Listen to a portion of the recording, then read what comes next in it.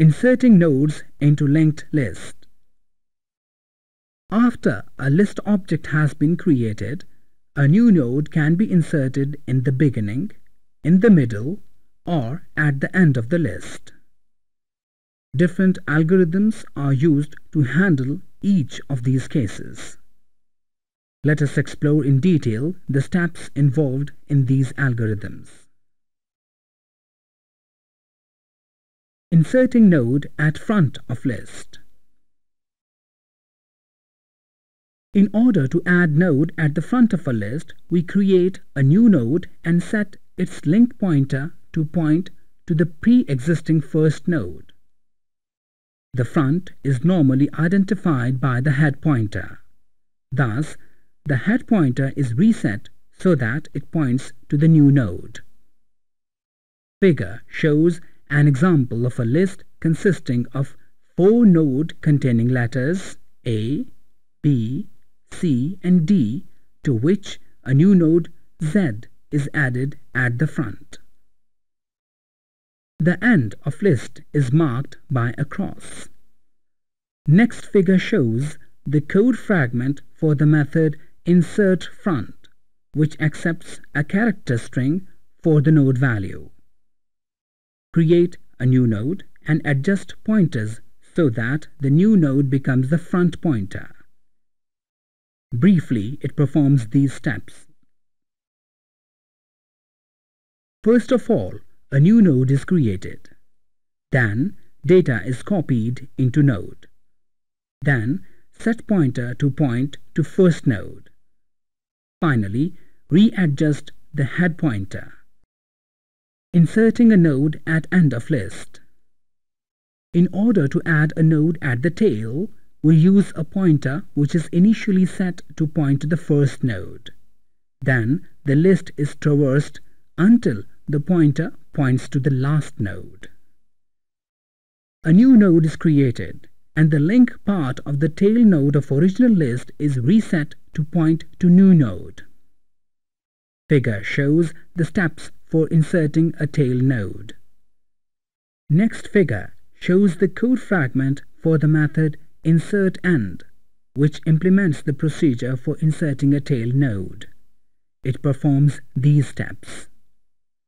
First of all, traverse the list. Then, create a new node. Then, copy data into new node.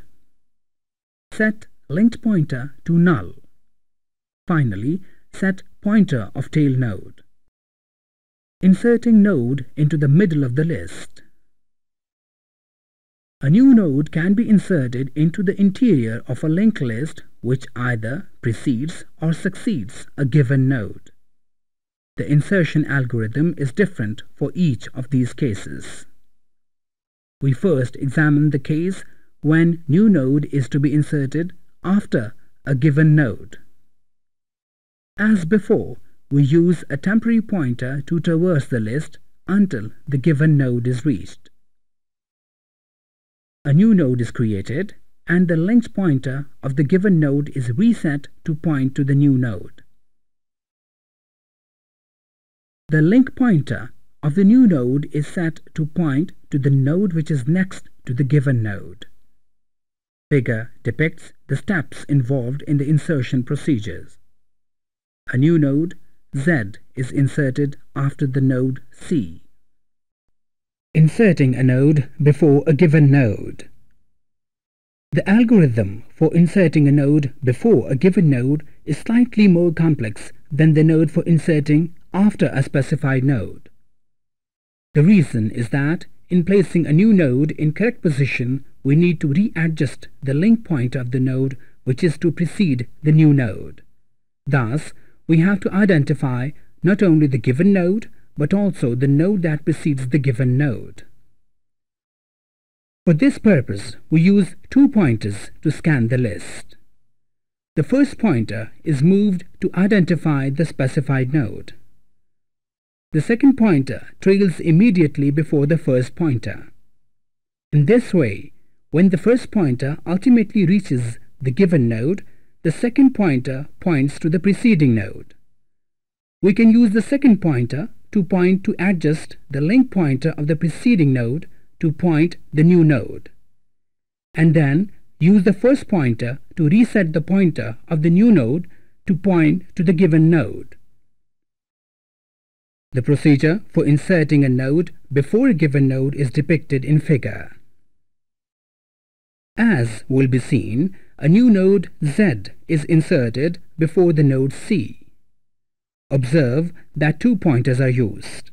One points to C and other to the preceding node B. The code for insertion algorithm is given in the demonstration that follows. Deleting nodes from a linked list. A major advantage of a linked list data structure is that it allows judicious use of storage space. A node which becomes redundant can be purged to release the allocated space.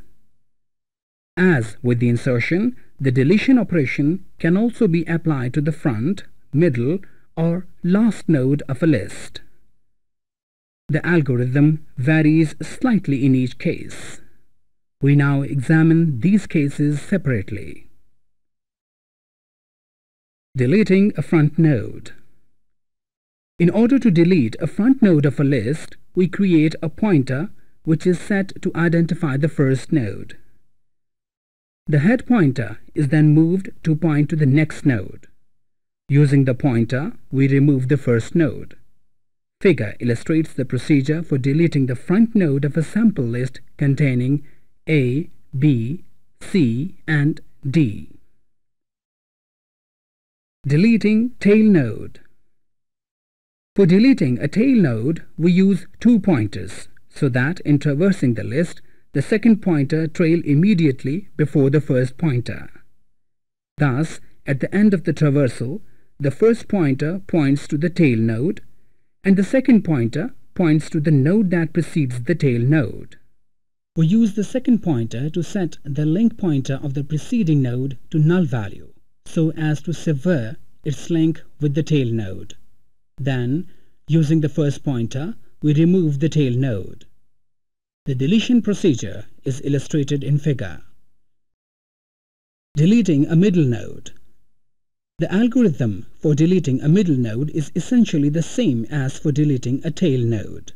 We use two pointers to scan the list, such that one pointer immediately follows the other. After the given node has been identified by the first pointer, we remove its link to next node. Using same pointer, we set the link pointer of the preceding node to point to the node that is next to the given node. Finally, using the first pointer, we delete the specified node. Figure depicts the procedure for deleting a node C of a linked list that initially contains letters A, B, C, and D. Traversing a linked list. In traversing a list, we visit each node exactly once. Traversing is performed when we need to access information contained in the nodes of a linked list. Suppose we want to print the list or determine the size of a list, then traversal would be the natural procedure. In order to traverse a list, we normally use a pointer, which is initially set to point to the first node. After the first node has been processed, the pointer is set to move to the second node by using the link pointer of the first node. This process is continued until a node is encountered with link pointer containing a null value. We have already seen the use of traversal procedure in performing insertion and deletion. Figure shows another example of traversal algorithm. The code implements a method lSize, which returns size of a list with pointer head pointing to the front element. Briefly, these steps are involved. A counter is initialized to 0. A node pointer temp is used to point the first node. A loop is set up to scan the list. In each cycle, the counter is incremented by 1. At the end, The function returns the count value. Sorting a linked list. Sorting is another important operation which is sometimes required to be performed on a linked list. In order to sort a list, we systematically compare the contents of a pair of nodes and swap them if necessary to bring them in the given order.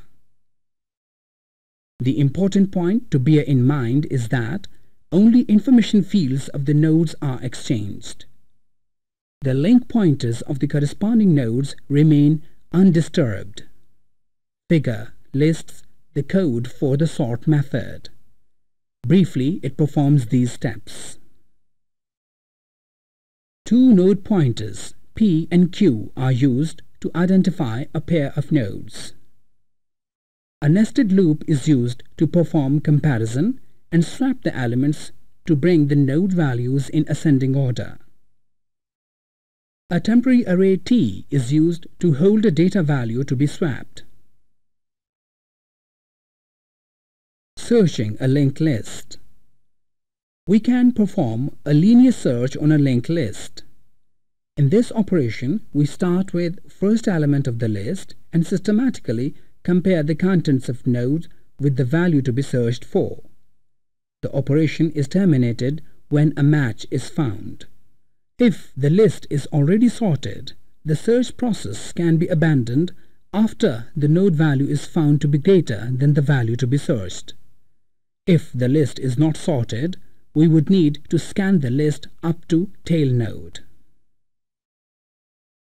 It is emphasized that unlike an array, the elements of a linked list cannot be accessed directly. Thus, an efficient sorting method called binary search, which uses a middle element, cannot be applied to a list. In the case of the list, there is no simple way of finding middle element. Performance of linked list operation. We now examine the time efficiency of the common operations associated with a linked list. We assume that the list consists of n nodes. Remember, in insertion and deletion operations, we simply readjust the link pointers. The information portion of a node is not affected. The modification of link pointers is not an expensive operation because no movement of stored data takes place.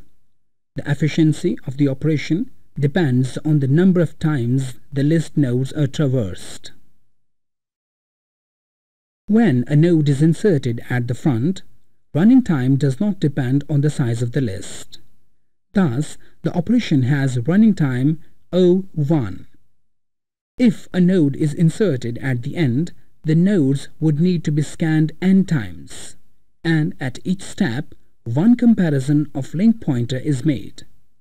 As such, the running time of operation for inserting a tail node is On. If a middle node is inserted on an average of n/2, comparisons of the link parts will be made. Thus, efficiency of inserting a middle node is O(n/2) or equivalently On. The deletion operation essentially involves the same steps as with the insertion, except that two pointers are used. Thus, in general, two comparisons are made. The deletion of a tail node has efficiency O(2n), or simply ignoring the multiplicative factor. In sorting a list, we use two nested loops. The outer loop is performed n times. In each iteration, we compare the pointers and set the next value for the index of the inner loop. In general, n-1 comparisons are performed in first iteration, n-2 in second iteration, and one comparison in the last iteration. Thus, altogether, the number of comparisons is as shown. The sort operation has time efficiency or equivalently.